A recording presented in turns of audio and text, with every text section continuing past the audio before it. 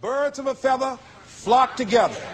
You run around with losers, you will end up a loser. Unconsciously. Unconsciously, you will pick up their ways, you'll pick up their habits, you'll pick up, most importantly, their attitude about life. If you're around cynical, negative people all the time, you will become cynical and negative. So you got to watch yourself. Many of us are living out the lives of other people, living out their conclusions, living out of their consciousness. The other thing is that you begin to looking at your life and looking at what it is that you want to achieve. Another crucial thing that you must do is align yourself with powerful people. Align yourself with people that can encourage you, people that can empower you, people that you can learn from, people that you can grow from. That's very important. See, if you have people around you that can contribute to your growth. When I wanted to become a speaker, I joined the National Speakers Association. I wanted to be around the Dr. Norman Vincent Peales, the Zig Ziglars, the Dwayne Dyers. I wanted to be around people that were doing what I wanted to do. I wanted to learn from them. And you want to do that too. You want to align yourself with people who think like you, people who dream like you, people who want more out of life, people that are stretching and searching and seeking some higher ground in life. As opposed to the majority of people. Somebody said, always strive to get on top in life because it's the bottom that's overcrowded. And so you don't want to be on the bottom. See, it's easy to be on the bottom. It doesn't take any effort to be a loser. It doesn't take any motivation, any drive in order to stay down there on a low level. But it calls on everything in you, ladies and gentlemen. You have to harness your will to say, I'm going to challenge myself. Sometimes I have to pull myself out of bed and say, come on, Les. Things I know I should do, I don't do. Things I shouldn't do, I do. I found that the biggest enemy you have to deal with is yourself. There's an old African proverb that says, if there's no enemy within, the enemy outside can do us no harm. You begin to look toward making this your decade, as you begin to look toward making your life different, as you begin to look at yourself, you've got to redefine yourself. Who are you right now? And who must you become in order to create what you want? What has to change about you? What is it that you're doing right now that would be a liability for you? As you begin to look toward the future and take inventory of yourself, what is it about you right now that you've got to leave this behind because this no longer fits?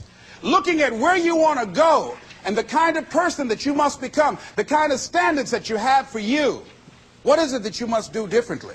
It makes sense unless you change your pattern, unless you change the way you're thinking, unless you change your behavior, you're going to continue to produce the results in your life. See, all of us are winners, but some of us are producing results that we don't want.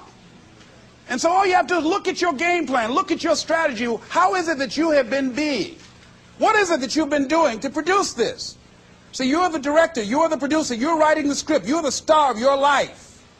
And as you begin to look at your life, you can decide whether or not it's a smash or whether or not it's a flop. That's in your hands.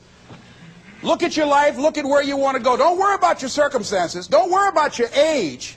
I have a friend who's up in age, over 70, and she wanted to build a multi-million-dollar complex. The name is Dr. Johnny Coleman. Lenders and bankers say, you can't do that, you're too old. She ignored them. That building now stands, ladies and gentlemen, a multi-million-dollar structure. But there are a lot of people who would have listened to that. There are a lot of people that would not have even gotten to that point. They would have talked themselves out of even going down to the bank to ask for it, because they've already said no to themselves. See, it's time now. If you want to make this your decade, you've got to start saying yes to your life. You've got to start saying yes to your dreams, yes to your unfolding future, yes to your potential, as opposed to saying no. See, 87% of our self-talk is negative.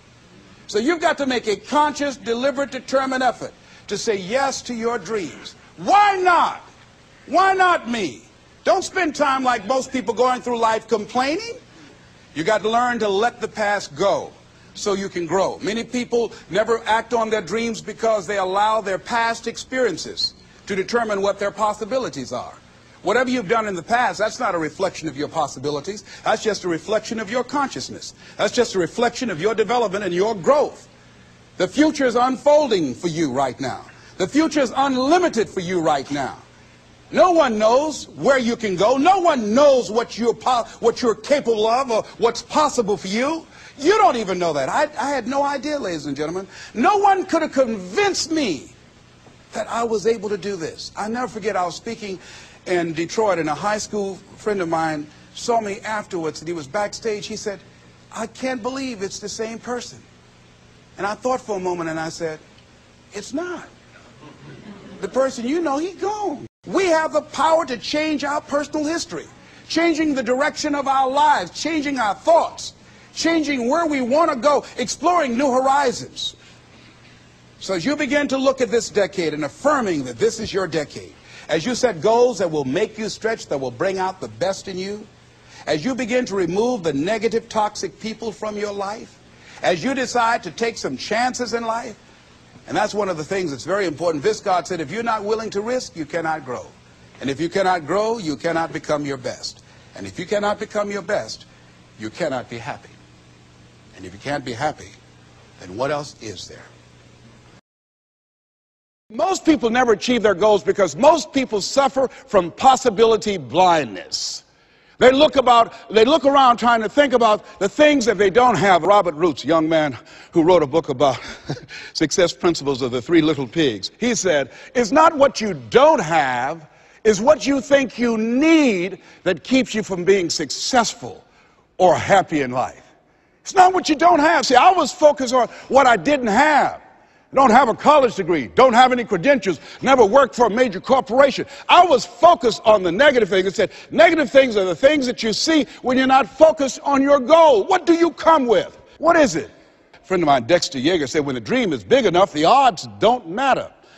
I'm reminded of a great man when I was reading Time magazine talking about some of the great minds of the last century. They didn't mention his name, Dr. Howard Thurman, one of the mentors of Dr. Martin Luther King Jr., and also an advisor to Mahatma Gandhi and Albert Schweitzer. And he said, the ideal situation for a man or woman to die is to have family members standing around their bed praying with them as they cross over. But imagine, if you will, being on your deathbed and standing around your bed, the dreams given to you by life, the ideas that you never acted on, the talents, the gifts, the abilities that you never used. And there they are, standing around your bed, looking at you with large, angry eyes, saying, we came to you, and only you could have given us life. And now we must die with you forever. And the question is, if you died this very moment, what will die with you? What dreams, what ideas, what talents, what leadership potential, what greatness that you showed up to bring, that you allowed fear or procrastination to hold you back? Perhaps that's why Henry David Thoreau wrote the words, oh God, to reach the point of death, only to realize that you've never lived, only to realize that you've never scraped the surface of your potential. When you don't have a true appreciation and acceptance for who you are, and you allow yourself to be immobilized by fear, what happens in the process is that you begin to abuse yourself. You begin to sabotage your life, you begin to sabotage your dreams, you begin to unconsciously work against yourself. You become your own worst enemy. So what do you do about that? Well, you begin to realize that your dream and your gifts have so much meaning and so much value for you till your hunger for them will begin to push you past the fear. Your hunger to have them will give you a special drive. As you work on yourself, as you begin to acknowledge your true identity, the true power that you have, the true capacity you have to bring about change, the miracle-working power that you have within yourself to do the things that you want to do. When you take them on, I'm reminded of a man who, this gentleman was doing a special study of a special tribe in Africa, headhunters. And he had difficulty in developing a relationship with these tribesmen because of the fact that he had fear. He had fear they were going to take his head. So he worked there for a long time with no effort, no progress in developing a relationship and rapport and being able to achieve a level of trust. So finally one night while he was in bed, he was thinking about it. I said, what is it that you came here to do? What is your life work as a missionary? He said, I wanted to study these tribesmen. So what's the worst thing that they can do to you? Kill you. And he just decided, hey, this is what I came here to do. I know that there's some risk involved, and I'm going to do it, come what may. He said, I'm not going to be afraid anymore. He went back the next day, and he started doing the work and trying to talk to and interview many of the members of this tribe. And they began to respond to him. They threw out the welcome mat to him. And years later, when people came to see what his progress was, they asked him, how were you able to do this? How did you convert the relationship from being hostile to that of being positive? And he said something I think has value for all of us. He said, when life can no longer threaten you with death, he said, what else is there? And the majority of the fears that we have are not life or death fears. They're not those kind of fears. But through our imagination, we blow them out of proportion, and we give them more power than they actually have or deserve, and we permit them to govern our lives. We permit them to determine how far we can stretch out on our dreams and discovering our stuff. And as we begin to look at ourselves and begin to, wait a minute, just getting to the point as you assess yourself and begin to prove yourself and just say, wait, hold a minute. I've been sweating this out. What's the worst thing that can happen to me on this? Will it kill me? Will I die? Why am I going through all of these changes over this? How much power does this really have? And am I the one that's feeding the power into it? See, a lot of times we allow ourselves to be fed and to be programmed into being afraid. I mean, you watch the news and read the newspaper, you'll be scared to come out the house. Am I right? You'd be afraid. So what kinds of things, what kinds of thoughts are you feeding your consciousness?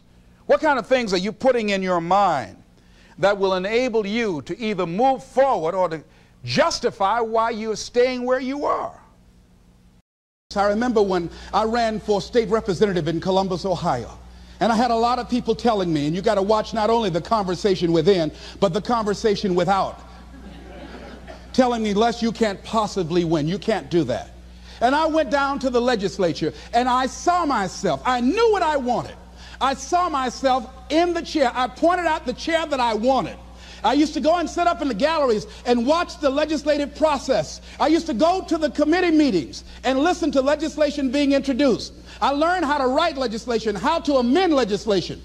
I started thinking like a legislator, got up every day dressing, thinking like that, selling myself on it, seeing myself in the legislature. Mr. Speaker, I'm the gentleman from the 29th House District. I'd like to introduce a bill. I went in the legislature, walked around. I had the experience of it. And when I ran and won against overwhelming odds, they were shocked. I won the election even before it was held because I was living it in my mind. You want to see yourself beyond your circumstances. You got a challenge, see yourself beyond your challenge. See yourself with the challenge already resolved. And knowing that all is well, seeing yourself in control and in charge of your destiny, being healthy and happy. The next thing is, it is important in the area of motivating yourself, it's important to know why you're doing it. Because that mind will say, why bother? Why go through all this? This is too hard. No, throw in the towel. It's not worth it. Has it ever said that to you before? Here's how you can handle that. Here's how you override that. Write down 5 reasons why you deserve it. Why do you deserve what you want? Why you? Why do you deserve it? What meaning and value will it bring to your life? What's so different about you that you deserve your goal or this goal? And when you write down those 5 reasons, when you have some down moments, and you're going to have them, when that conversation starts talking to you, and it's going to talk to you, what you will do is you can pull that out and read it, and it will build you up. It will be your rod and your staff to comfort you through some challenging moments, because you're going to have some. Life will knock you between the eyes. It will catch you on the blind side, come out of nowhere, stuff you can't anticipate that will knock the wind out of you. You want to give up. That's why it's important for you to work on yourself, listening to tapes, building yourself up, talking to yourself with power, feeling, and conviction, building yourself up day in and day out, because it's coming. I guarantee you, life is just waiting. Oh, he's doing good now, huh? Very good. I remember I had an experience. I was pursuing my dream. And that's why you have to work on yourself. You don't know what's going to happen. And I was telling people, I had this big rally I had to do. It was 5,000 people there. And I said, you must work on yourself. If you want a larger vision, you've got to empower yourself continuously, because life will catch you on the blind side. What are some of the self-defeating behaviors that we become involved in that prevent most people from enjoying themselves? Some people develop the what's the use attitude. Why bother? Some people have the I really don't care. And they convince themselves that they don't care and they don't feel anything. And after a while, they really don't feel anything. Their lives are empty. Some people say, well, it's really not worth the hassle. Just too hard. It doesn't bother me anymore. The fact that I'm not living out my dream. The fact that I'm capable of doing more and I'm not doing it. The fact that I'm content but I'm not fulfilled. The fact that I'm not living my dream. Tom Rusk and Randy Reed, in a book called I Want to Change But I Don't Know How, said people go through life many times playing it safe. He says that's the secret hope, that they say to themselves, if I never let myself feel too good, maybe I'll never get hurt too badly. A lot of people don't ever do the things they're capable of doing because they allow themselves to go along with the crowd, following the crowd. Many people have things they want to do, and they find themselves in relationships with people who are addicted to mediocrity, and they allow their behavior to influence their behavior. Following the crowd. Many people don't do it because of the fact that they allow their lack of self-confidence to immobilize them. I remember when I wanted to go into business for years, that was an agonizing thought in my mind. I wouldn't try it because I didn't believe that I could make it. Of the 5 things that you would like to do if you had the courage to do, I want you to pick one thing. Pick one. And here's how to set it up for yourself that will help free you and get you unstuck. What is the worst thing that can happen if you do it? What's the worst thing that can happen? Let's say going into business for yourself, or changing careers, or getting a divorce, taking some kind of chance of something that you've always thought about doing, but you just haven't done it for whatever reason. What's the worst thing that can happen? Do the worst case scenario. Now, when you do the worst case scenario, you write those things down, the worst things that you fear would happen. When you name your fears, that puts you in control. What are you afraid of? Name it, write it out so you can look at it. Confront that fear. What is it? I'm afraid that things might work out. What else, Les? Well, I've never been in business, okay? What else, Les? Well, I don't have all the help I need. Okay, good. What else, Les? Well, I don't have enough money. All right, good. What else, Les? Well, I don't have a college degree. What else? I'm not as good as those other guys that I've seen up there speaking. Okay, what else? Well, that's all I can think of right now. Okay, good. Now that takes you to the next step. What are the benefits? What are the benefits of your acting courageously, taking life on? Well, part of what happened was that I felt better within myself, and I had a strong sense of self-respect. Going into business for myself, I made a lot of mistakes. Sometimes I was down on myself. I felt stupid. I felt dumb because people who were in business said, why would you do something like that? Well, I didn't know. Boy, were you really dumb. But the other thing is, I had to say to myself, but I did it. I did, even if I made a flop of it, I did it. I took the chance. I took the leap. What are the benefits of your acting courageously? Whatever it is that you've identified. Write the benefits down. And then focus on them. Focus on the benefits. Not on the liabilities. Not on your fears. Focus on the benefits. That which you hold in consciousness tends to manifest itself. Think about how good you feel. Think about the level of increased self-respect, the sense of self-worth that you'll feel. How good you'll feel getting up in the morning, looking yourself in the mirror. because you're taking life on. The other thing is acknowledge your fears and then go into action. This book is called Feel the Fear and Do It Anyway. That's it. See, I believe anybody who's ever done anything, who's ever taken a chance, doesn't mean that they are not afraid. Courageous does not mean being the absence of fear. I think that being courageous is willing to do it because that's what you feel, and you're going to do it anyhow, regardless. So you're not going to be immobilized by your fears or your doubts.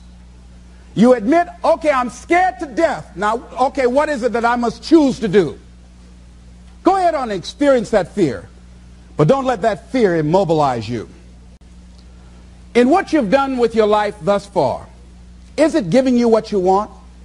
Is it giving you what you want? When you look toward the future, when you look at all that's going on out here, is there some place within yourself you say, hey, I know I need to be out there in that arena. I know I can do more than what I've been doing. I know there's some great music that I have within me that I haven't brought out here yet. Is that something that you begin to look at within yourself? See, I say if you look at your life, and if you're not getting what you want, you owe it to yourself to do something differently. If you're on a job, 85%, they say, of Americans go to jobs that they're unhappy. If you're doing something 8 hours a day that you don't like, it's not giving you what you want, it's not giving you a strong feeling of satisfaction and fulfillment, you're miserable, you hate to go there, you're depressed just thinking about it, you sing the "Thank God It's Friday" song every week. It's giving you headaches just thinking about it on Sunday afternoon after the football game goes off. If that's what it is, you owe it to yourself to start strategically working to change directions. See, but you know what most people will do? Most people will resist change. Most people will fight change as if change would be worse than what they're experiencing. When you're working on a dream, at some point in time, a transition takes place. And the transition is what you are becoming in pursuit of the dream.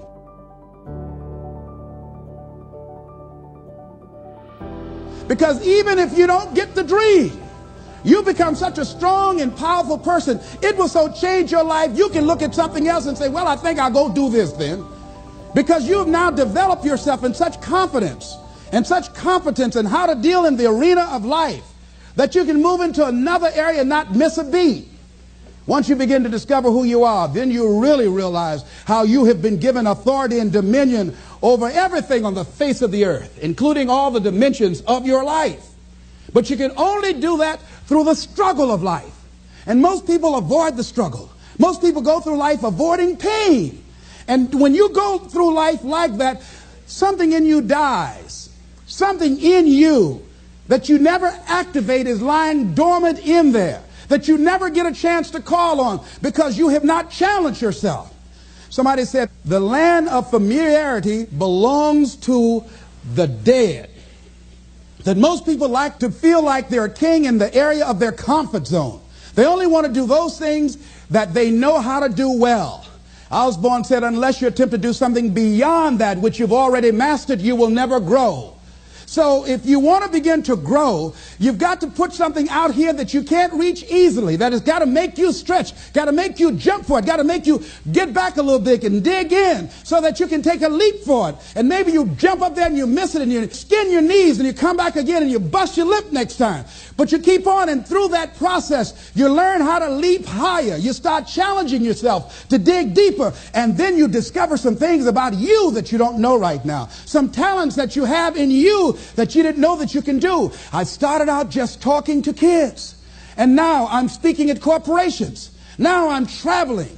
I didn't know I can do this, but had I not given myself a chance, and I'm saying to you, give yourself a chance. Here's something else. If you want to begin to make your stuff happen for you, I think that it's very important that you start trusting yourself. Listen to yourself. Listen to that still small voice within you. Don't try and make everything logical. There are some things about life that defies logic, that you just can't explain how the outcome is going to be. that once you begin to trust yourself and your ideas and your instincts, life takes on a whole new meaning, because now I want you to do that feeling that you are led. Just feel, I am led. I remember the worst speech I had ever given in my life. I let someone exploit a fear that I had.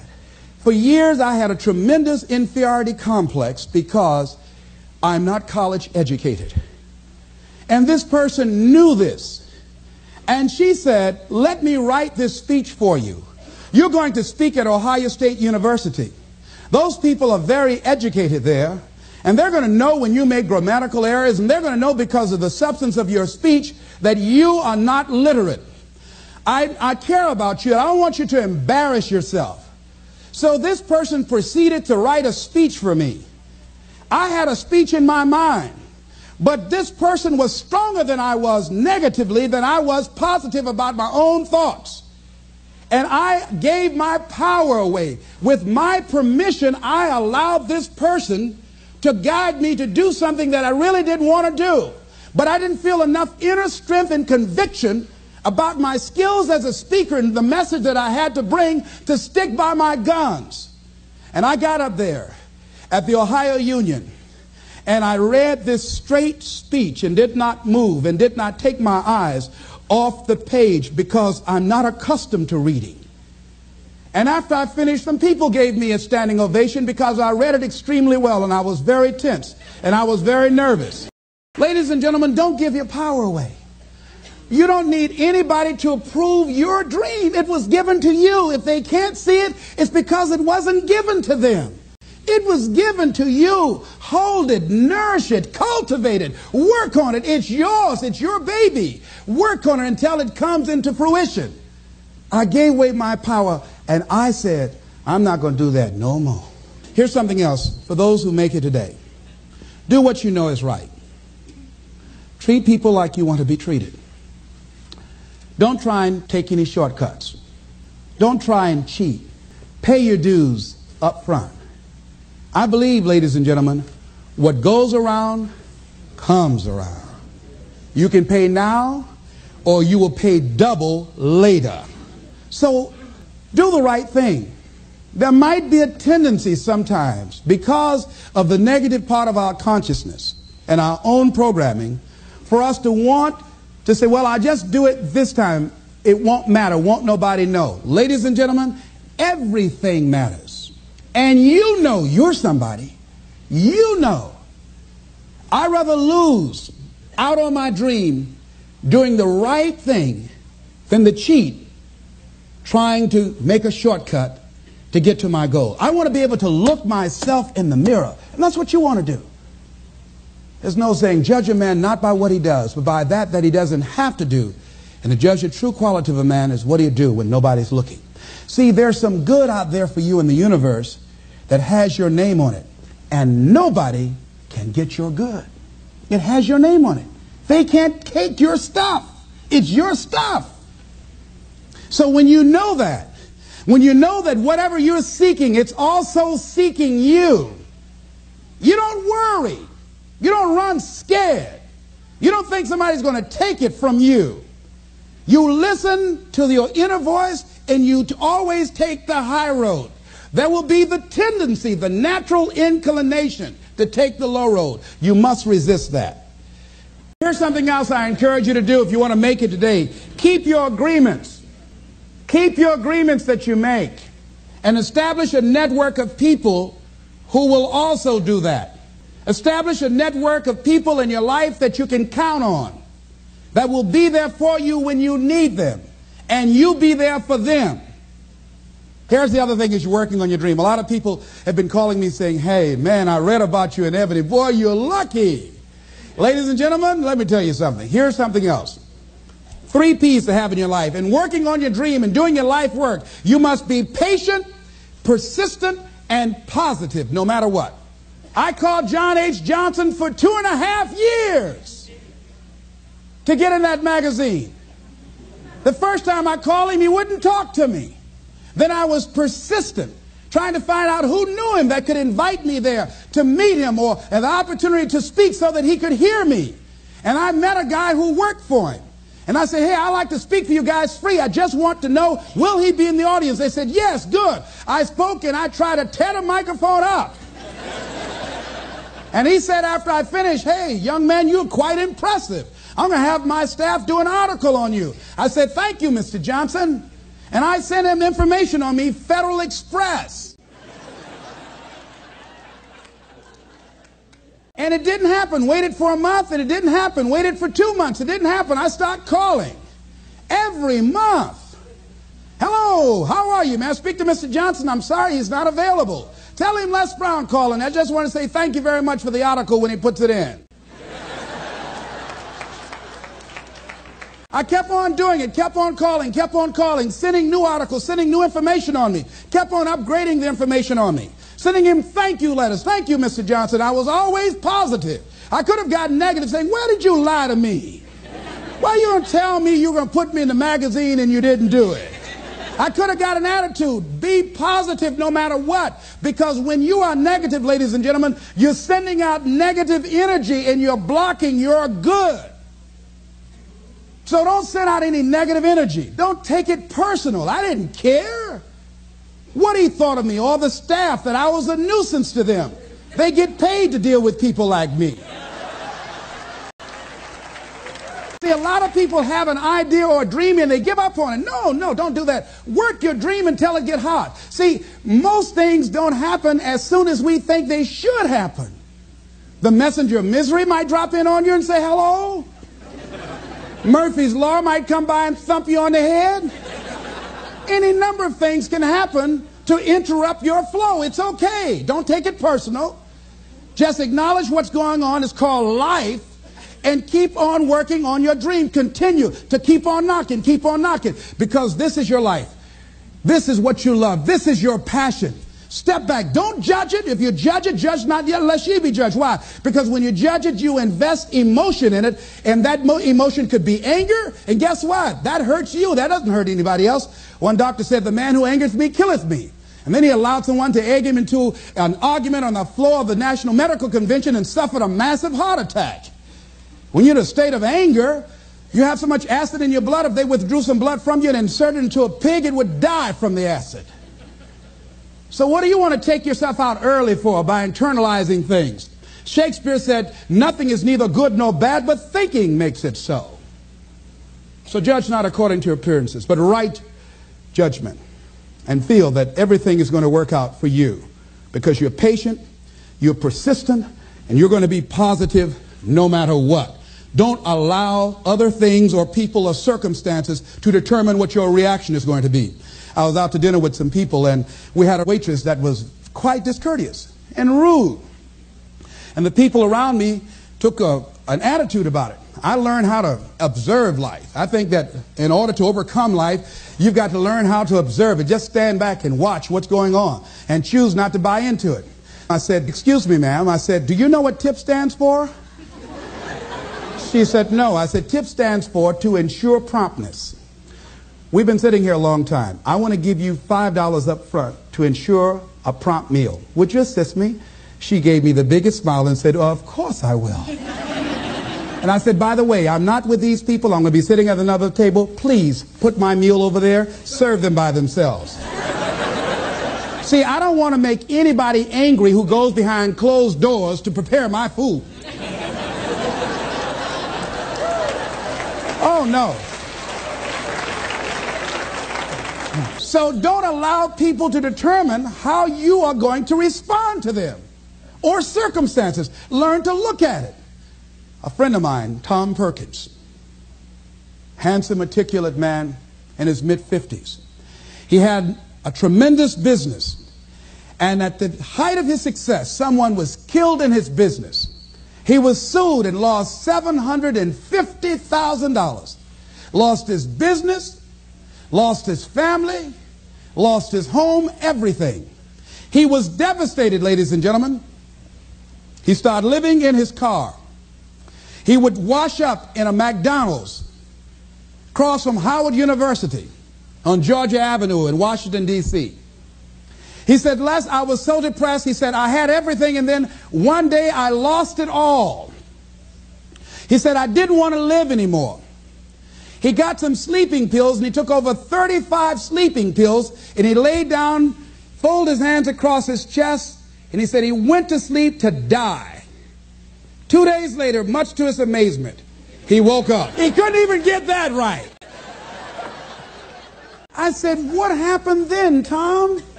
He said, an incredible thing happened. He said he was laying there for a moment. He said, and a voice said to him inside his mind, it wasn't your life to take. That was one thing. He said, since that day, when I get any major challenges, I don't take it on myself personally.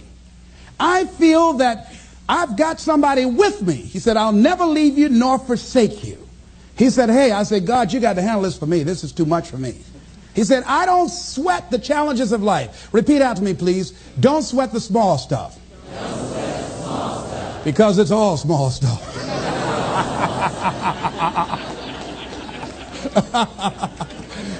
See, whatever you're worried about, if someone called you right now and say, listen, you got 2 days to live, I'm telling you, you won't be worried about your bills, ladies and gentlemen. You won't be worried about whether or not somebody loves you or cheating on you because you're about to check out. Okay? So put things in perspective. Here's something else Tommy said that I think is important. He said that the voice also said to him, if you change your ways, I'll give you far more than you ever lost. Look at your life right now. If you want to keep on getting what you're getting, keep on doing what you're doing. You've got to be willing to change your ways. Your life is working. If you don't like what you have produced, you're a director, you are the star, you wrote this script. You produced this, whatever it is. If it's a hit, you produced it. If it's a flop, you produced it. Take ownership of it and decide to go back to the drawing board and rewrite the script that you are the star of. You have the power to do that. On this day, you can declare that I'm going to change. As you look back on your life, you can decide that I don't like what I produced here, and I want higher ground. I want to begin to experience more love. I want to have more adventure in my life. I want something that gives my life a sense of meaning. Ladies and gentlemen, I've been selected to head up a program called Project Life in Chicago, training thousands of kids. And I had the experience, we had our second session this past Monday. And to see these young people when they came in, and to see the young people and the parents and the community volunteers when they went out. One young man from the Cabrini Green housing projects who didn't want to be there, who came up and said, I want you to know I'm so glad to be here. And he said, I'll never be the same again. He said, thank you, Mr. Brown. He said, I just got to go now, but thank you, sir. I'll never be the same again. To see a letter I got from a young man who was in the Cook County Jail where I work on Monday morning. And this young man will not be out of jail for at least 50 years. At least 50 years. They gave him 100 years. This guy has shot at least 60 people that we know of and killed 10 at least. And this letter he wrote, he said, since listening to your tapes, he said, I have not changed, but I feel a different person in me. Over 70% of these young men are in there for murder. We wanted to have a two-pronged attack where we would train people on the outside and train those that are in the jails, because I believe if you cage them like animals and treat them like animals and they're out on the streets every 22 months, they're going to get out and act like animals and go back in like animals. So we said, let's take an approach. This gives me my life. This might be insane.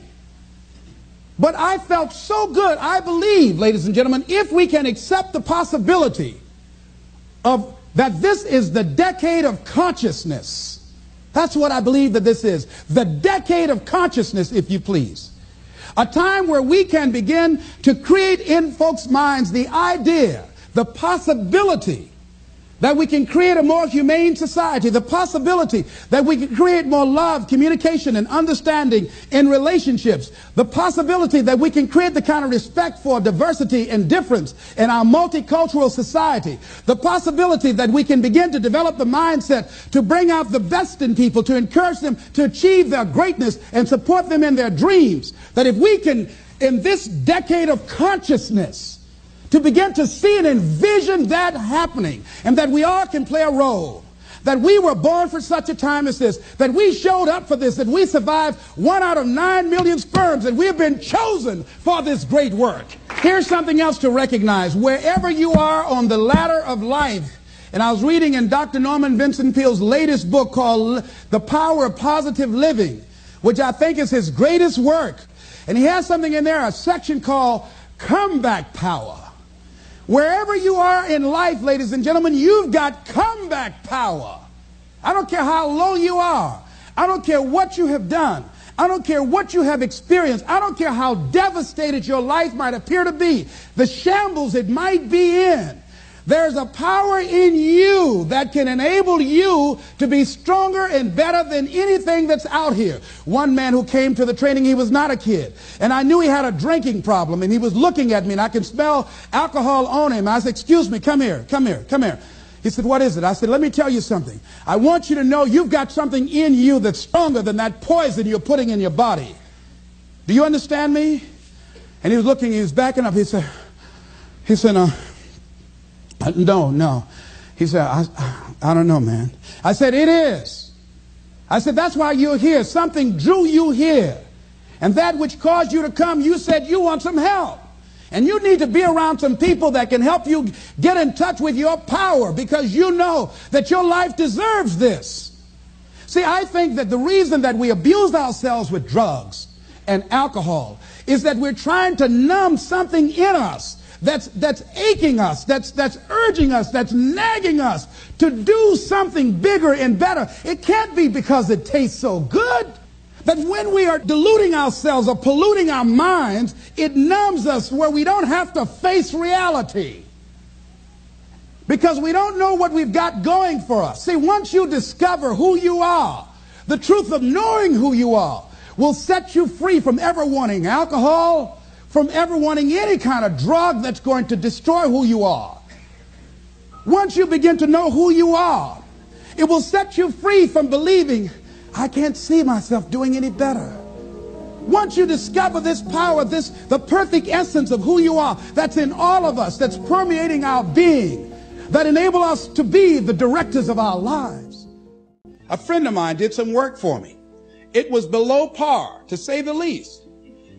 I knew that this guy was capable of doing better work. I knew that he also had a fragile ego. So I was trying to think of what is the most sensitive way in which I can share this information with him. Because I wanted him to do my work over. I was going to pay him for what he did, but I needed my work done right. But I was afraid that I would hurt his feelings. I was very, very meticulous in how I approached him. And I said, let me share this with you. You know I care about you, and that you're a very talented and gifted person. And you and I both know that what you have given me is not a true reflection of your talents and abilities. And I'm saying, let's go back in the studio and do this again. And he said to me, I'm going to forget you ever said that. I was wiped out. He never spoke to me again. Now, when you decide to act, you're going to have some people like that. We're no longer friends. I lost sleep over that, ladies and gentlemen. I said, I can't believe that. I remember sitting up one night looking at the phone. I said, I got to call him. He said, no. Then I said, no, forget that. I called, man, look here, we've been knowing each other too long to allow this to come between us. He said, don't call me anymore, and hung up. And then I wanted to think about what can I do to make it up to him? And then something came to me, Les, what do you have to prove? See, many things we don't do is because of the fact we want people to like us. There's some necessary losses in life. When you decide acting in your best interest, you're going to lose some friends.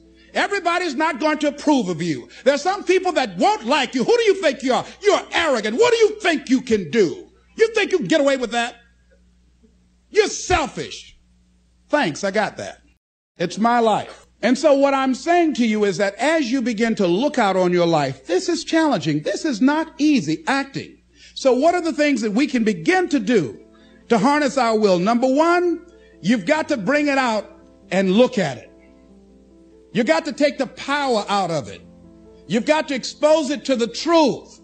And the truth is that it has no power over you. So write down something you want to act on, but for some reason that you've been holding back, and look at it. The next thing is, ask yourself the question, is it helping you to continue to put it off? If it's an asset for you to continue to procrastinate, then continue to do that.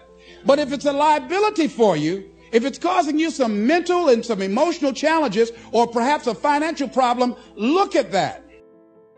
Examine that for what it is. Next step, ask yourself, what's blocking you? What's preventing you from acting? Why don't you have the courage to handle that? Why won't you face that? What are you running away from? What kind of avoidance behavior are you engaged in?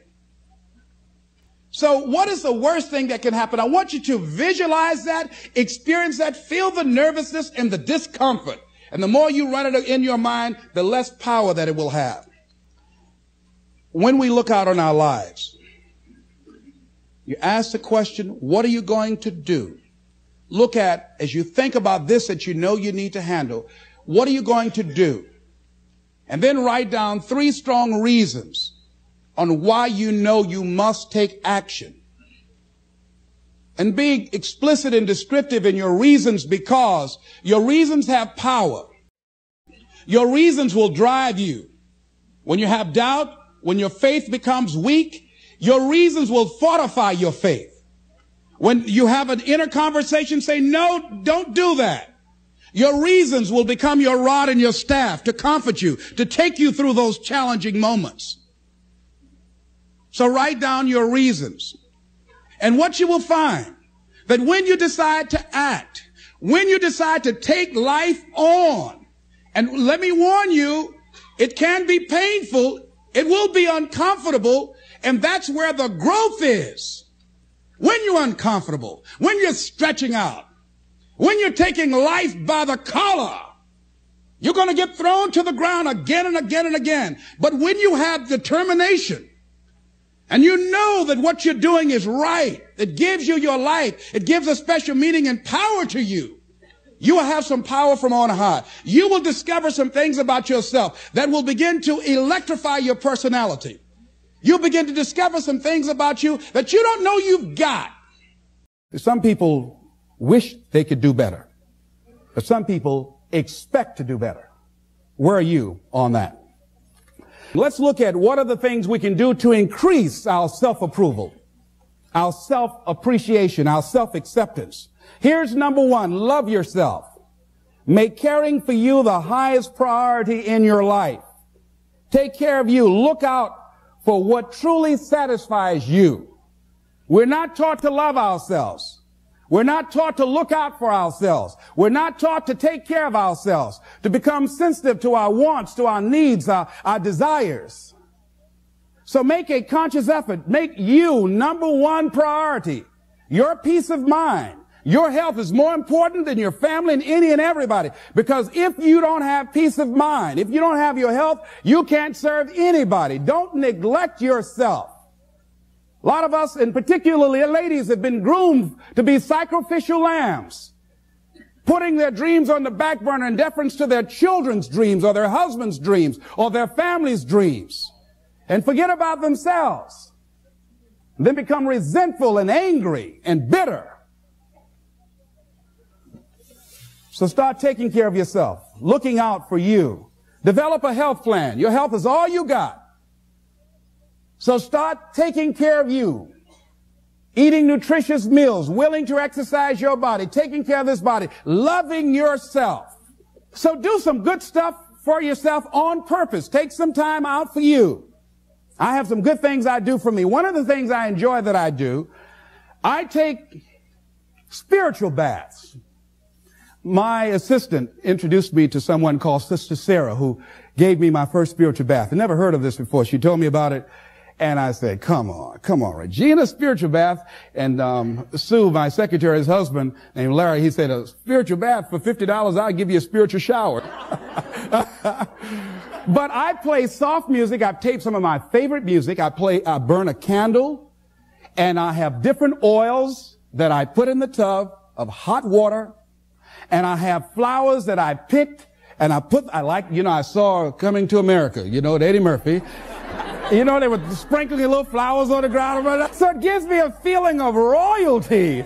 So I sprinkle these flowers in the water, and I soak. I like doing that. And I soak, and sometimes I read or just relax and enjoy the music and just cool out. That's my time for me. Put the answering service on. I just block out some time for me. I'm into meditation. I've been working and exercising now. Just doing some things for me, taking care of myself mentally, emotionally, and spiritually, and physically. You can't develop and manifest your greatness. You can't be a high achiever if you don't feel good. You don't take care of yourself. So I'm taking care of me. And then you know what? It takes the edge off your life. It helps you to manage things rather than allowing them to manage you. Gives you more personal power to deal with stuff. Take care of you. Now here's something else I suggest for you. Become aware of what your needs are and develop compassion toward yourself despite your human defects. Develop compassion for yourself despite your human defects. You will never be perfect. Hello. You will never be perfect. You're human. You've made a lot of mistakes. You've done a lot of dumb, stupid things. Guess what? You're not through yet. You're going to do some more. Hurry up and get it over with. It's all right. Got to learn to be gentle with yourself. Make it all right. What you don't know, mistakes that you make. It's okay. Handle it. Learn from the experience. Decide that you are going to, whatever you become involved in, to be upfront, to be true to yourself. Are you getting what you need out of it? And be upfront with people and tell them what you need from them. Don't assume that they know. Don't say, I thought you knew. No, tell people up front, here's what I need from this in order for this to work for me. Be upfront with your stuff. Tell them up front so they're not surprised later on. So your feelings aren't hurt later on. See, if they tell you up front they can't do it, now you know you can keep on stepping. But tell people up front, here's what I want. In order for me to play this game with you, if we're going to dance, this is what I got to get out of it. See, if you don't take care of your needs, guess what? You will always have that nagging song in the back of your mind say, well, when do I get mine? If you take people, and I've told you this, and you expose them voluntarily to things that they are avoiding and are afraid of. You take young people, say they're 16 to 22, and they're not really feeling that good about who they are because their life is chaotic and in disorder and they don't know where they're going. And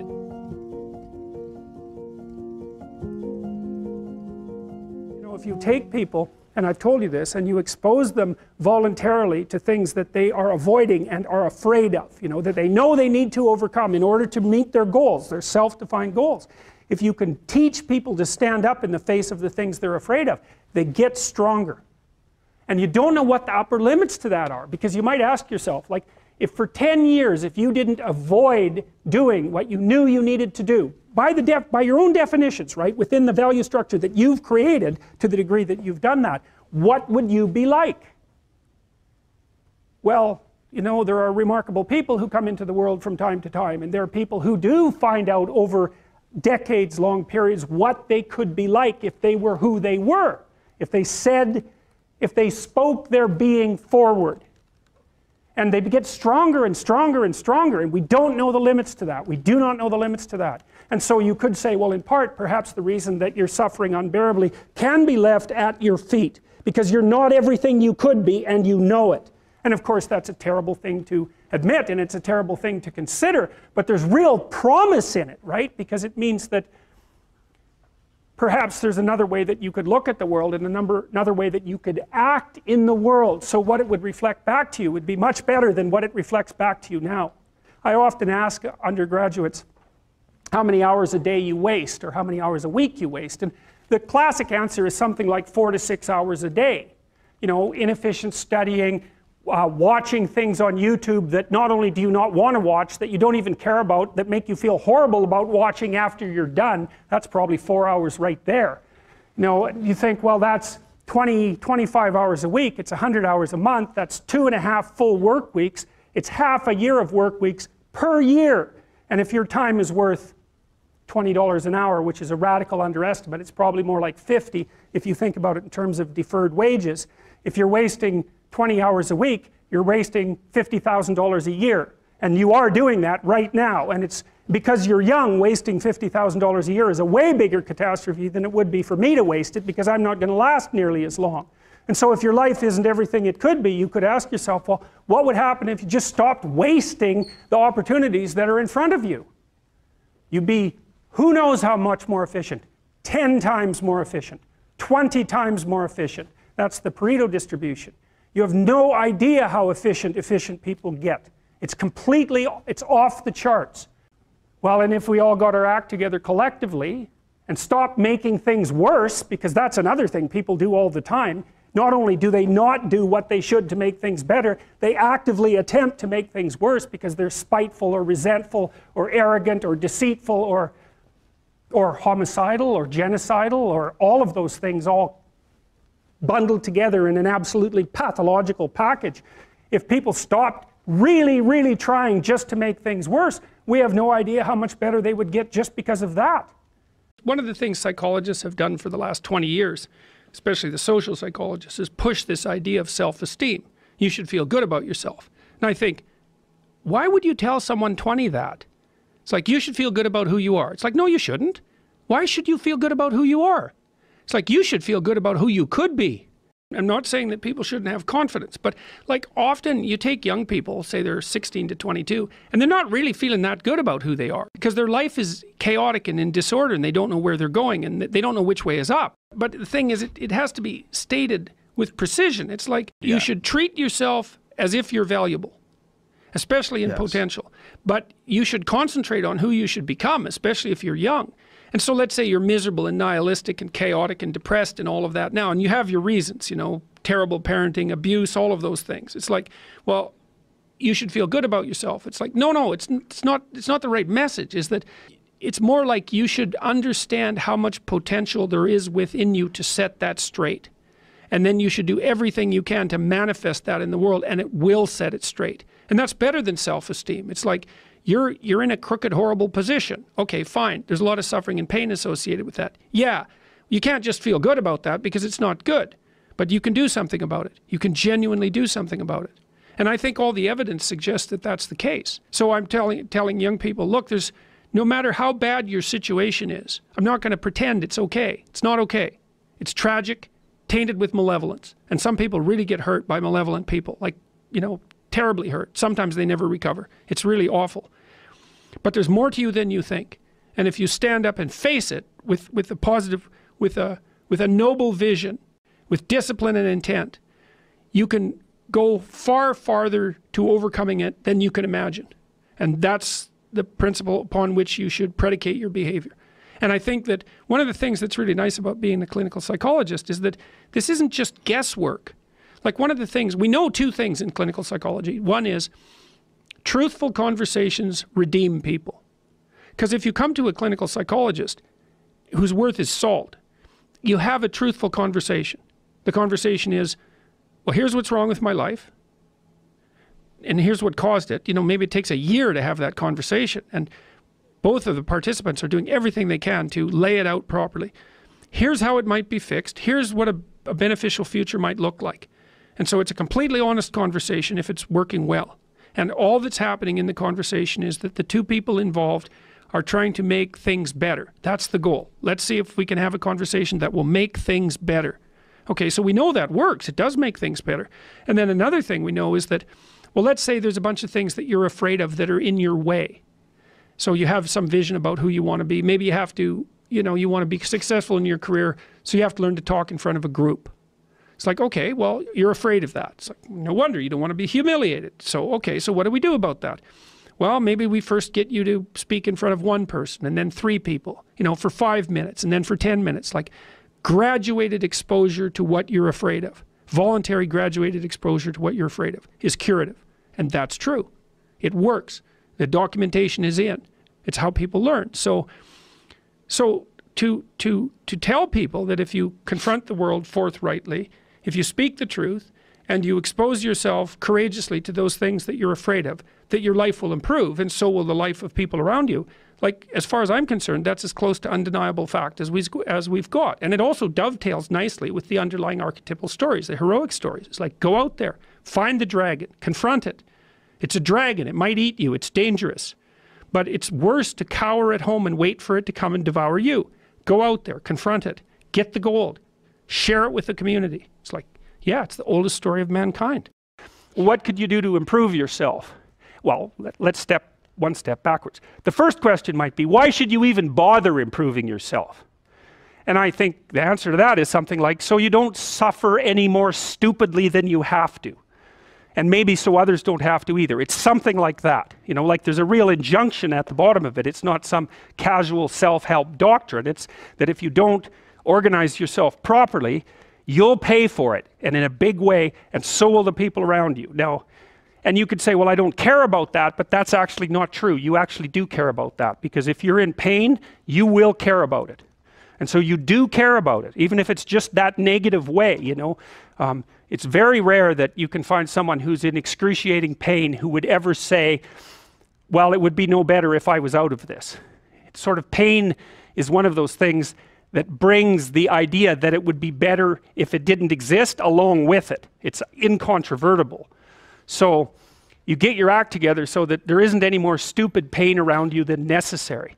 Well, so then the question might be, well, how would you go about getting your act together? And the answer to that, and this is a phenomenological idea too, it's something like, look around for something that bothers you and see if you can fix it. So now you think, well, let's say you go into you can do this in a room. It's quite fun to do it just when you're sitting in a room, like a room, maybe your bedroom. You can sit there and just sort of meditate on it and think, okay, if I wanted to spend 10 minutes making this room better, what would I have to do? And you have to ask yourself that, right? It's not a command, it's like a genuine question. And things will pop out in the room that you know, like there's a stack of papers over there that's kind of bugging you, and you know that maybe little order there would be a good thing, and you know, there's some rubbish behind your computer monitor that you haven't attended to for like 6 months, and the room would be slightly better if it was a little less dusty and the cables weren't all tangled up the same way. And like, if you allow yourself just to consider the expanse in which you exist at that moment, there'll be all sorts of things that'll pop out in it that you could just fix. And you know, I might say, well, if you were coming to see me for psychotherapy, the easiest thing for us to do first would just be to get you to organize your room. You think, well, is that psychotherapy? And the answer is, well, it depends on how you conceive the limits of your being. And I would say, start where you can start. You know, if something announces itself to you, which is a strange way of thinking about it, as in need of repair, that you could repair, then hey, fix it. You fix 100 things like that, your life will be a lot different. Now, I often tell people too, fix the things you repeat every day, because people tend to think of those as trivial, right? You get up, you brush your teeth, you have your breakfast, you know, you have your routines that you go through every day. Well, those probably constitute 50% of your life. And people think, well, they're mundane, I don't need to pay attention to them. It's like, no, that's exactly wrong. The things you do every day, those are the most important things you do. Hands down. All you have to do is do the arithmetic. You figure it out right away. So 100 adjustments to your broader domain of being, and there's a lot less rubbish, and there's a lot less rubbish around, and a lot fewer traps for you to step into.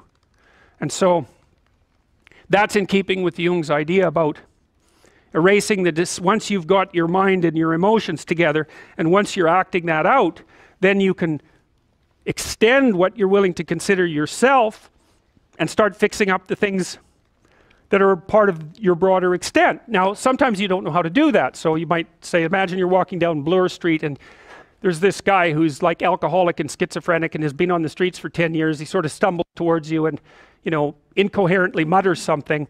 That's a problem. And It would be good if you could fix it, but you haven't got a clue about how to fix that. You just walk around that and go find something that you could fix, because if you muck about in that, not only is it unlikely that you'll help that person, it's very likely that you'll get hurt yourself. So, you know, just because while you're experiencing things announce themselves as in need of repair doesn't mean that it's you right then and there that should repair them. You have to have some humility.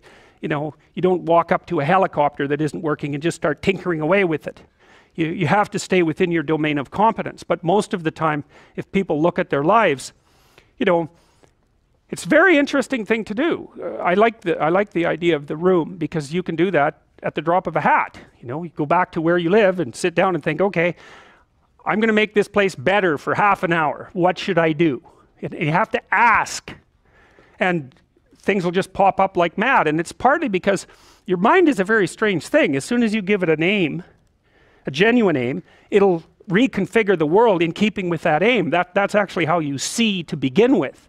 And so if you set it a task, especially, you have to be genuine about it, which is why you have to bring your thoughts and emotions together, and then you have to get them in your body so you're acting consistently. You have to be genuine about the aim, but once you aim, the world will reconfigure itself around that aim, which is very strange.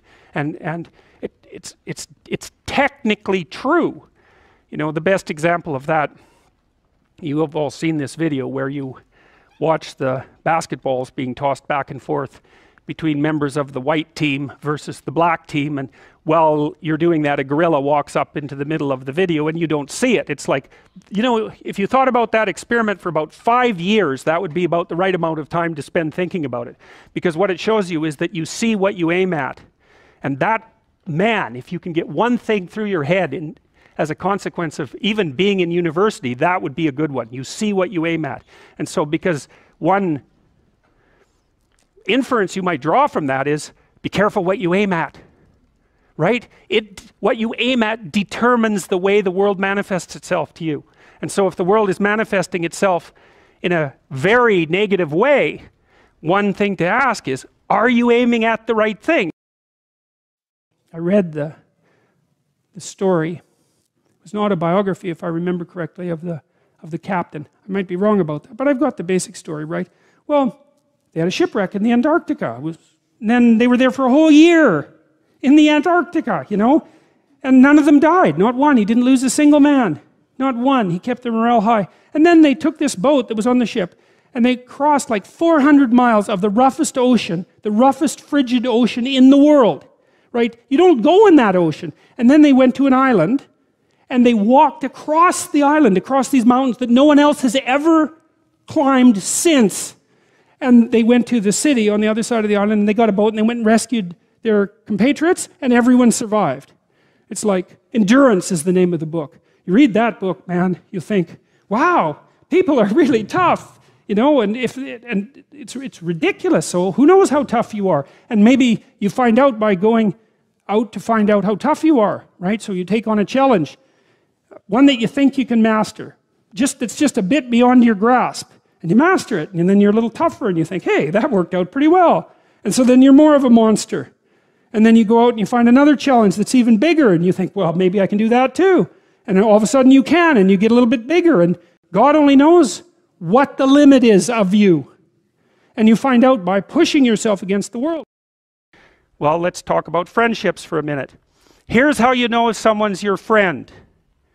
A, you can tell them bad news, and they'll listen. They won't tell you why, you know, you're stupid and why that bad thing happened to you and how something worse happened to them once and, you know, derail the whole conversation. You can actually tell them bad news and they'll listen. So that's a good thing. And then this is a weirder thing. You can tell them good news and they'll help you celebrate. And that's a really good way of deciding who you should have around you, because if you have someone around you, you know, something good happens to you and you're kind of afraid to even admit it because, you know, God, something good happened to you. It's like, you let that be known and it'll certainly be taken away. So, you know, you come out and you sort of tell someone half-heartedly that something good happened to you, and they give you a whack and then talk about, you know, the great thing that happened to them 3 years ago, or worse, the great thing that happened to someone that they knew 3 years ago. You know, it's like, go away from that person. They're not helpful to you, and they're not helpful to themselves either. And so you want to surround yourself, you got to think about this. You got to surround yourself with people who want the best for the best part of you. You can hang around with weasels and losers that are trying to pull you down to justify the fact that they're spiraling downhill as well. And you know, the upside of that is you don't have to have any responsibility, and you can all whine about how wretched life is, you know, so that's pretty attractive. But I would say it's also a bad medium to long-term plan. And so it's acceptable and desirable to try to surround yourself with people who are facilitating your development. You know, and you might say, well, I've got people around, I know them well, you know, they're not doing that well, and they don't fit into that category. It's like, what's your point? What are you going to do with them exactly? If they'll listen and cooperate with you and move towards a better future, great. If they don't pay any attention and they keep doing the same damn things over and over and they're not going anywhere and it's painful, then maybe the proper thing to do is say, you just have your misery. I'll go off and have my life. And maybe you'll wake up at some point in the future and think that's a better way of being. Because just putting up with it is, well, they call that enabling, right? You put up with that sort of behavior, you're providing tacit consent for it and even tacit approval. It's like, it's a bad idea. You have, I would say, both the right and the responsibility to surround yourself with people who are good for the best part of you. When I talk to people about doing the future authoring program, they often put it off. And it's not surprising because it's hard. But it's more than that. They think, well, I don't know how to write. I'm going to do a bad job. I don't really like assignments. I'm going to have to do it perfectly. I need to wait till I have enough time. And like one of those is enough to stop you cold, and all 5 of them, you're just done. And so I tell people, do it haphazardly, a tiny bit at a time, and badly. Because you can do that. I tell my students when they're doing their thesis, master's thesis, write a really bad first draft. And then we have a little conversation about that because they don't think I mean that. Because it sounds like a cliche in some sense. It's not a cliche. It's not a cliche at all. It means you're a terrible writer. But if someone put a gun to your head and said, you have to have your 100-page thesis done by next Monday or I'll shoot you, but I don't care how terrible it is, you would sit down and write it. And the thing is, then you have it, right? Then you have something, and then you can fix it. You can iterate and fix it. That bad first draft, that's the most valuable thing, and so that's what you need. You need a bad first draft of yourself. And there's an idea that Jung developed about the trickster and the jester, the comedian, right? That the trickster is the precursor to the savior. That's one of the things I learned from Jung that was just, it's so unlikely. You'd never think that. It's so amazing that that might be the case, but the satirical and the ironic and the troublemaker, the comedian, the fool is the precursor to the savior. Why? Because you're a fool when you start something new.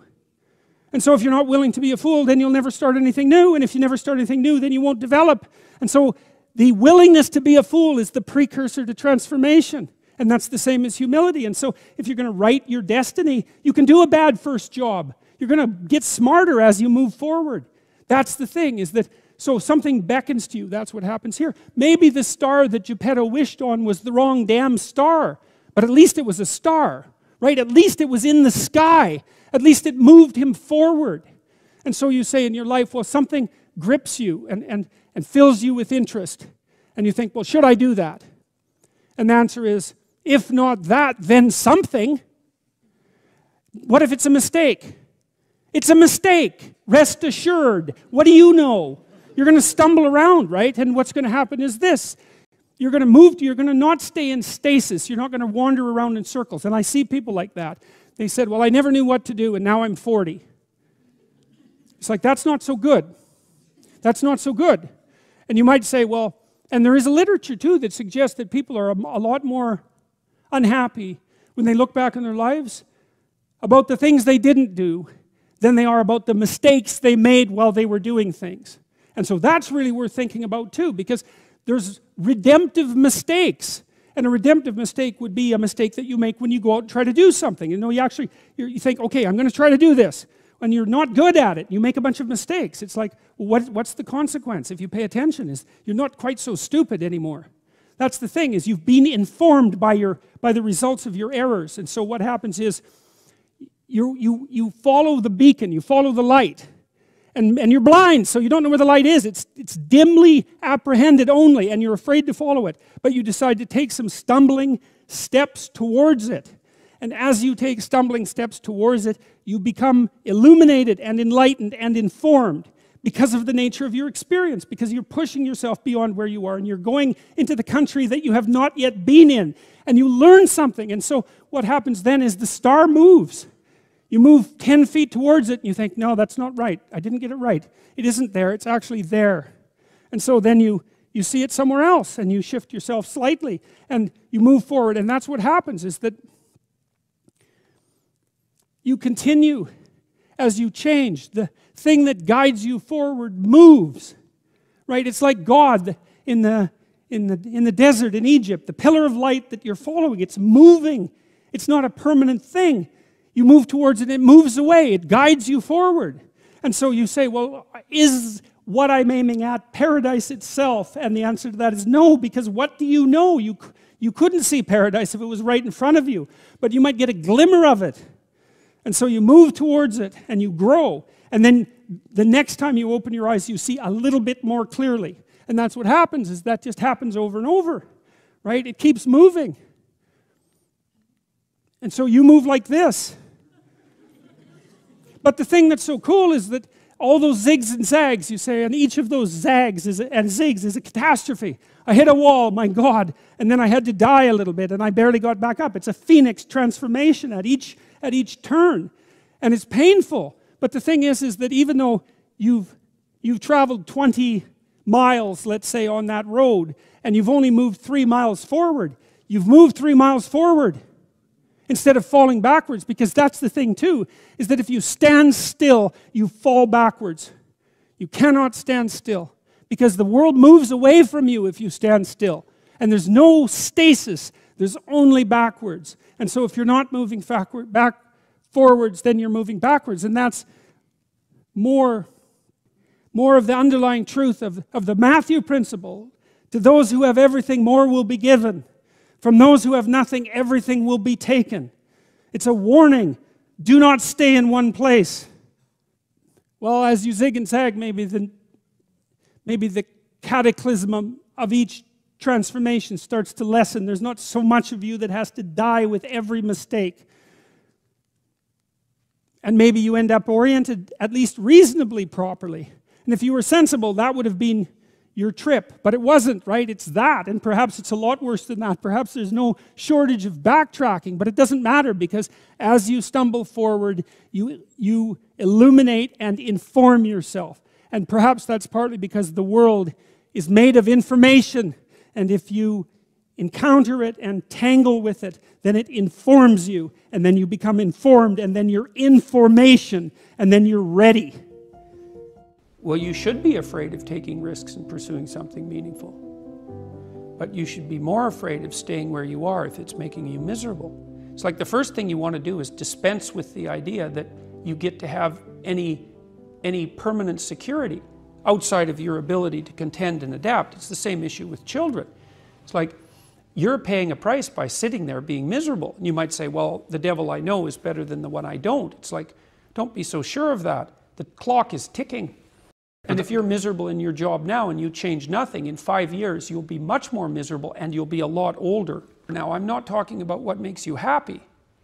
It's a luxury to pursue what makes you happy. It's a moral obligation to pursue what you find meaningful. And that doesn't mean it's easy. It might require sacrifice. If you need to change your job too, let's say you have a family and children and a mortgage, you have responsibilities. You've already picked up those responsibilities. You don't just get to walk away scot-free and say, well, I don't like my job, I quit. That's no strategy.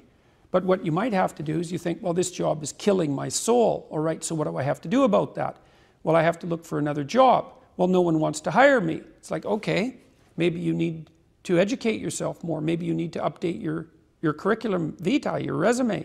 Maybe you need to overcome your fear of being interviewed.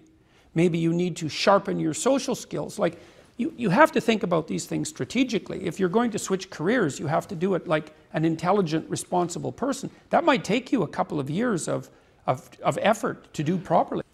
I think it's more important to have an ethos, an ethic. So I have a program, for example, called the Future Authoring Program, which is a writing program that enables people to develop a vision for their life and then to develop a strategy. And so it's based on the idea, imagine that, and it's an extension of the ideas in the book, or at least something along the same lines. The first thing that you want to do is figure out, imagine you were taking care of yourself, like you were someone you cared for, which is rule number 2, by the way, essentially. Then you should figure out, well, if you could have what you needed and wanted, what would it be? What sort of friends would you have? What would your family relationships look like? How would you conduct yourself with your children? How would you educate yourself? You need to think through how it is that your life could be properly arranged if you had that ability. And then you can aim at that. And the funny thing is that if you do posit a goal of that sort and work towards it, you will move towards it. The goal will change because you'll learn things along the way. But I mean, I've dealt with hundreds of people in my clinical and consulting practice, and we set a goal, we develop a vision and work towards it, and things inevitably get better for people. So it's not a luxury, it's difficult. It's a moral responsibility, and it isn't happiness. It's not, the pursuit isn't for happiness. I've dealt with lots of people who have anxiety disorders, you know. And one thing about people who have anxiety disorders is they are not mysterious to me. I understand, it's no problem for me to understand why people have anxiety disorders, or why they're depressed, or why they have substance use problems. The mystery to me is always why people don't have all of those things at once, because everybody has a reason to be anxious. In fact, we have the ultimate reason to be anxious because we know that we're vulnerable and we know that we're going to die. And how you cannot be anxious under those circumstances is a great mystery. It's a massive mystery. And the same thing applies with regards to depression. And then the same thing applies to some degree with regards to drug and alcohol abuse. As I said last week, there's plenty of reasons to drown your consciousness in alcohol, that's for sure. We could refer to the aforementioned anxiety and depression, not least. And so, and the sorts of drugs that people are prone to take are chemicals that take the affective edge off the tragedy of life. Back to the issue of fear. Abraham is self-conscious, that's what this commentary says, but the thing is he moves forward despite that. He's self-conscious and he knows the danger, but he moves forward despite that. And that's actually the appropriate response in the face of actual non-naive understanding of what constitutes life. Like if you're naive and you move forward, it's like, well, what the hell do you know? You know, there's no courage in naivety because you don't know what there is to stop you. You don't know what dangers you might apprehend. But to be aware of what it is that your problem is, so to be alert existentially, let's say, or to be fully self-conscious means that you're perfectly aware of your limitations and how you might be hurt. And then to make the decision to move forward into the unknown and the land of the stranger. Anyways, I would say that's one of the secrets to a good life. The clinical literature on this is very, very, very clear. What you do with people who are afraid, and to some degree depressed, but certainly anxious, is you lay out what they're anxious about, first of all, in detail. What is it that you're afraid of? What might happen? And then you decompose it into small problems, hypothetically manageable problems, and then you have the person expose themselves to the thing that they're afraid of, and what happens isn't that they get less afraid. That isn't what the clinical literature indicates exactly. What happens instead is they get braver.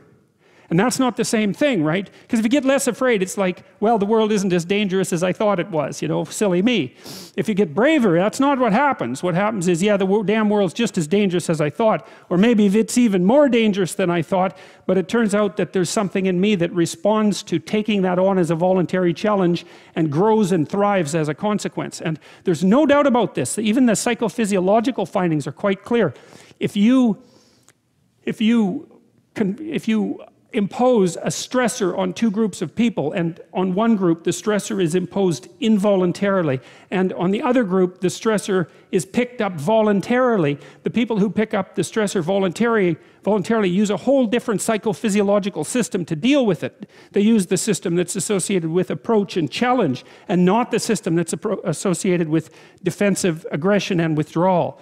And the system that is associated with challenge is much more associated with positive emotion and much less associated with negative emotion. It's also much less hard on you, because the defensive posturing system, the prey animal system, man, when that thing kicks in, it's all systems are go for you, you know.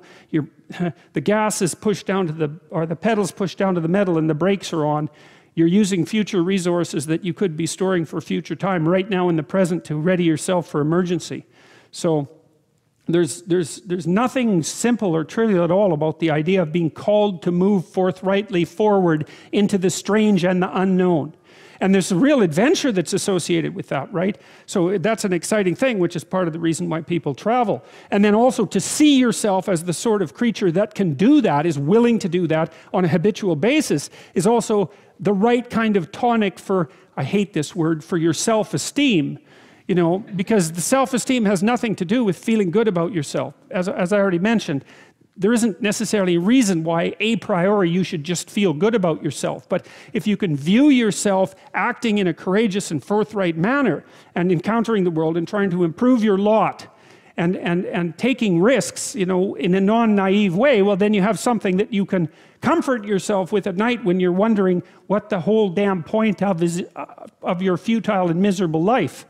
And that's necessary, because it's often the case that you wake up at 4 in the morning, or at least sometimes the case that you wake up at 4 in the morning when things haven't been going that well, and wonder just what the hell the point is of your futile and miserable life. You have to have something real to set against that. It can't be just rationalizations about how, you know, you're a valuable person among others, even though that's true. That's not good enough.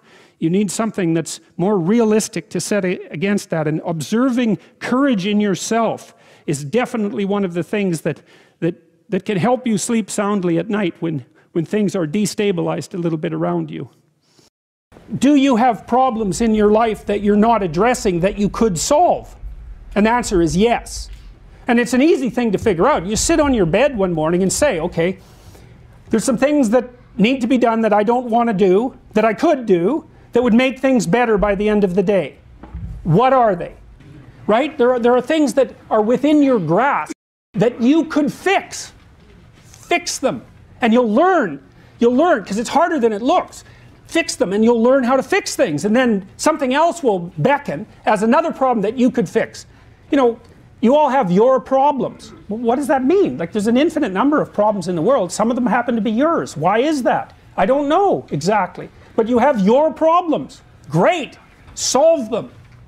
You know, one of the things I learned as a therapist, every therapist has to learn this, is because one of the things you wonder when you're first starting to be a clinician is, how do you not take the catastrophes of your clients home with you? And the answer to that is because it's immoral to. They're not your problems. They're their problems. Like, they're their life. You know, your problems are your life. You don't want to solve someone else's problems for them, because you take away the deep meaning that's to be found in having them work through the problems on their own. And then you steal the credit. Well, I can help you with that. It's like, well, yeah, maybe, but I don't help you with the next problem then. So in any case, you sort out the problems that are right in front of you, and it will make you grow very, very rapidly. And then you'll be able to sort out more complex problems without making them worse. Let's say that you go to a party and you're trying to impress the people that are there, and you're trying to get them to like you, and so you maybe get jabbed at a little bit, and you laugh, and you know, you go along with everyone so that they like you, and then you go home and you're bitterly resentful about the way that you were put down at this party, and that's going to make all sorts of aggressive, I wish I could have said, it's going to make all sorts of aggressive and vengeful thoughts sort of flash through your imagination. Well, the first part of the problem is that you were too much persona, right? You sacrificed yourself in some sense at the party so that people would like you. And in the second part, you're refusing to admit to the existence of those elements of you that would have actually protected you from doing that. So let's say you go home and you're all bitter and resentful and you have fantasies of revenge. I mean, that reveals to you the shadow part of you that's aggressive. And the thing is, you actually need that, because if you would have integrated that more successfully into your personality, when you went to the party, you wouldn't have had to let people put you down to get them to like you. You know, instead of having a face like this, which says, I'll take anything that's coming my way, you know, you have a face and a stance that's more determined and assertive. And if you manifest that properly, people aren't going to mess with you to begin with. But, you know, you may have already adopted a morality that says, well, I have to be likable and I shouldn't do anything that causes any conflict and I shouldn't ever, you know, hurt anybody's feelings. And so you're just to present yourself as a punching bag and you think that that makes you a good person, but it doesn't. And there's no integration of the shadow in that situation. We're having a conversation. I'm deciding I'm going to listen to you. Right? That's different than how people generally communicate, because usually when they communicate, they're doing something like, okay, we're going to have a conversation and I'm going to tell you why I'm right and I'll win if you agree. Or maybe you're having a conversation where, I don't know what you're trying to do. Maybe you're trying to impress the person you're talking to. So you're not listening to them at all. You're just thinking about what you're going to say next. Okay, so that's not this. This is, you might have something to tell me. And so I'm going to listen on the off chance that you'll tell me something that would really be useful for me to know. And so you could think about it as an extension of the Piagetian, you know, Piaget talked about the fundamentally important element of knowledge being to describe how knowledge is sought, the process by which knowledge is generated. Well, if you agree with me and I find that out, I know nothing more than I knew before. I just know what I knew before. And maybe I'm happy about that because, you know, it didn't get challenged. But I'm no smarter than I was before. But maybe you're different than me, and so while I'm listening to you, you'll tell me something I don't like. Maybe it's something I find contemptible or difficult, whatever. Maybe you'll tell me something I don't know, and then I won't be quite as stupid. And then maybe I won't run painfully into quite as many things. And that's a really useful thing to know, especially if you live with someone and you're trying to make long-term peace with them, is they're not the same as you. And their way they look at the world and the facts that they pull out of the world aren't the same as your facts. And even though you're going to be overwhelmed with the proclivity to demonstrate that you're right, it is the case that two brains are better than one. And so maybe 9 of the 10 things they tell you are dispensable, or maybe even 49 out of 50, but one thing, all you need to get out of the damn conversation is one thing you don't know. And one of the things that's very cool about a good psychotherapeutic session is that the whole conversation is like that. All you're doing is trying to express the truth of the situation as clearly as possible. That's it. And so, now, Roger's proposition, and I'll tell you why he derived it, was that if you have a conversation like that with someone, it will make both of you better. It'll make both of you psychologically healthier. So there's an implicit presupposition that the exchange of truth is curative. Well, that's a very cool idea. I mean, it's a very deep idea. I think it's the most profound idea. It's the idea upon which Western civilization, although not only Western civilization, is actually predicated. The idea that truth produces health. But for Rogers, that was the entire purpose of the Psychotherapeutic Alliance. You come to see me because you want to be better. You don't even know what that means necessarily, neither do I. We're going to figure that out together. But you come and you say, look, things are not acceptable to me, and maybe there's something I could do about that. So that's the minimal precondition to engage in therapy. Something's wrong, you're willing to talk about it truthfully, and you want it to be better. Without that, the therapeutic relationship does not get off the ground. And so then you might ask, well, what relationships are therapeutic? And the answer to that would be, if you have a real relationship, it's therapeutic. If it isn't, what you have is not a relationship. God only knows what you have. You're a slave, they're a tyrant, you know, you're both butting heads with one another. It's a primate dominance hierarchy dispute. Oh, I don't know, you're like 2 cats in a barrel, or 2 people with their hands around each other's throats. But what you have is not a relationship. So, all right. We may say that the greater the communicated congruence of experience, awareness, and behavior on the part of one individual, that's a reference to the same idea that I was describing with regards to Jung. So, let's say you come and talk to me and you want things to go well. Well, I'm going to have to more or less be one thing, because if I'm all over the place, you can't trust any continuity in what I say. There's no reason for you to believe that I'm capable of actually telling you, I'm capable of expressing anything that's true. So the truth is something that emerges as a consequence of getting yourself lined up and beating all the impurities out of your soul, for lack of a better word. You have to be integrated for that to happen, and you do that at least in part by wanting to tell the truth. The more the ensuing relationship will involve a tendency towards reciprocal communication with the same qualities. So one of the things, I've been quite influenced by Rogers, one of the things I try to do in my therapeutic sessions is first of all to listen, to really listen. And then while I listen, I watch, and while I'm listening, things will happen in my head. You know, maybe I'll get a little image of something, or I'll get a thought or a question will emerge, and then I'll just tell the person what that is. But it's sort of directionless, you know, it's not like I have a goal, except that we're trying to make things better. I'm on the side of the person, I'm on the side of the part of the person that wants things to be better, not worse. And so then those parts of us have a dialogue, and the consequence of that dialogue is that certain things take place, and then I'll just tell the person what happened. And it isn't that I'm right, that's not the point. The point is that they get to have an hour where someone actually tells them what they think. Here's the impact you're having on me. You know, this is making me angry. This is making me happy. This is really interesting. This reminds me of something that you said an hour ago that I don't quite understand. And the whole point is not for either person to make the proposition or convince the other that their position is correct, but merely to have an exchange of experience about how things are set up. And it's extraordinarily useful for people, because it's often difficult for anyone to find anyone to talk to that will actually listen.